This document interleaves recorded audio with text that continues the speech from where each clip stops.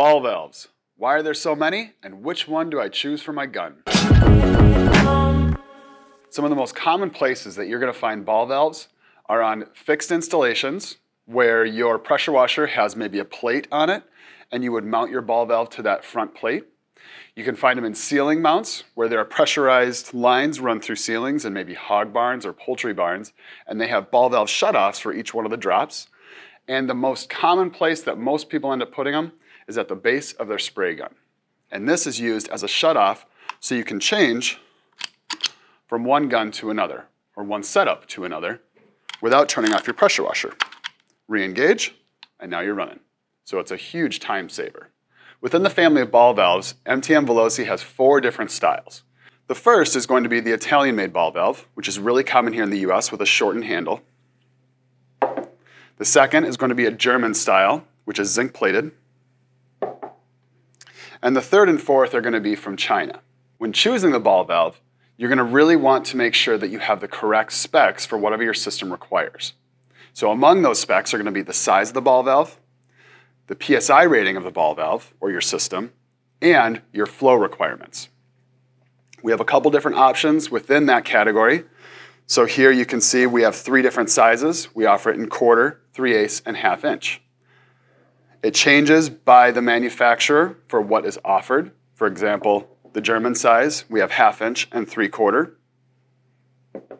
And the Italians offer a 3/8 and a 1/2 inch. And this is typically going to be decided by what you're plumbing this into.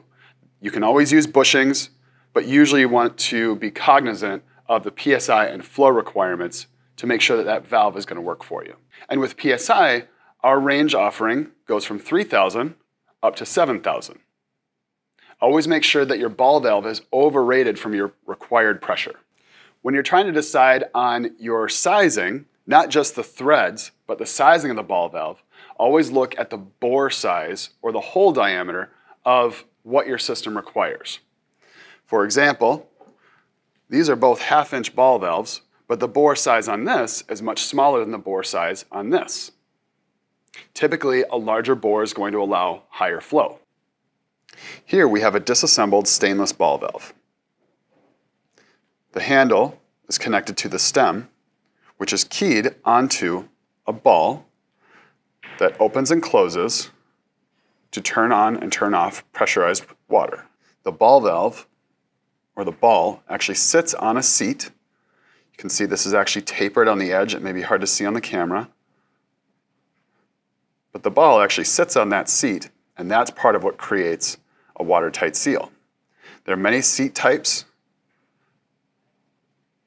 Those are typically dictated by what the PSI, the bore size, and the temperature rating are for this whole setup. This can cause big problems if you're using this out of spec range for temperature. This seal can expand, and then you can't turn the ball valve. All of MTM Veloci's ball valves range from 176 degree max up to 215 degrees. If you exceed that, your seals can expand and your ball valve will no longer operate.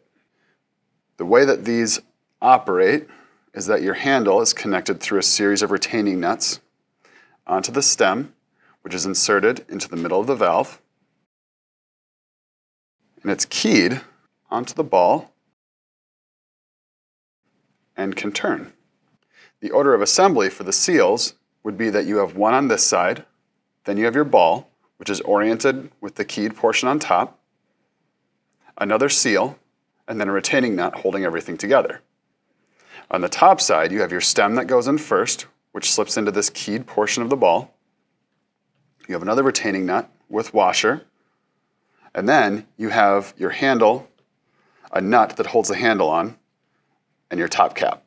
If you're trying to decide on which ball valve is going to work based on the material, a quick way to make your decision is going to be that the Italian ball valves that we offer are in nickel-plated brass.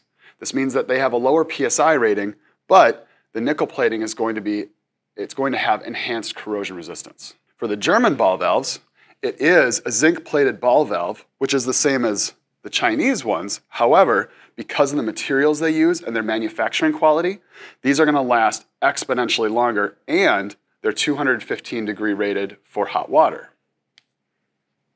The zinc-plated ball valve from China is going to be a more economical option for you. They're typically a little bit harder to turn, the seals are not quite as good, but they cost less and they're easily replaceable. And finally, we have the stainless version from China, and this particular model is going to be very corrosion resistant. It is not rated for 215 degrees, it's only rated for 176, which is considered cold water, although most cleaning methods only require 150 to 170 degrees. And it has a wall mount nut so that you can mount it in a panel format for a fixed installation. When choosing the right ball valve, you have three things to consider. One are your specs, which is going to be your PSI, your GPM or your flow rating, and your temperature rating. The second is going to be the functionality, a short handle or a longer handle. And finally, what does your budget call for?